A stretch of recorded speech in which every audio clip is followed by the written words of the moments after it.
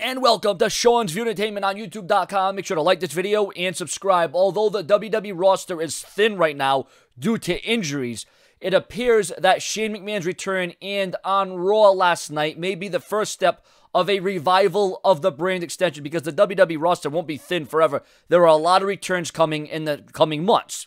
There has been a lot of talk within the company of bringing back the brand extension in some form or another, which would suggest that the stipulation of Shane McMahon versus The Undertaker at WrestleMania's Hell in a Cell could lead to Shane controlling Raw with the Authority controlling SmackDown. For those who are newer or don't recall the specifics, the brand extension ran from 2002 to 2011, and they saw each show have its own roster, announcing teams and creative teams. There was only occasional crossovers initially occurring on the biggest pay-per-views of the year, although that became eroded over time. So, ladies and gentlemen, after 2012, 2013, 14, 15, 16, after a 5-year layoff, is it time to bring back the brand extension?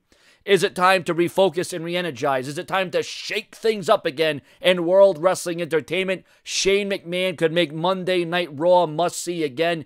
And SmackDown has been pretty good, but Monday Night Raw last night was great. It was fantastic. It was booked good. And can you imagine if that Raw was as good as it was, what the future of Raw will be if Shane McMahon's in charge? Your comments, your opinions, subscribe.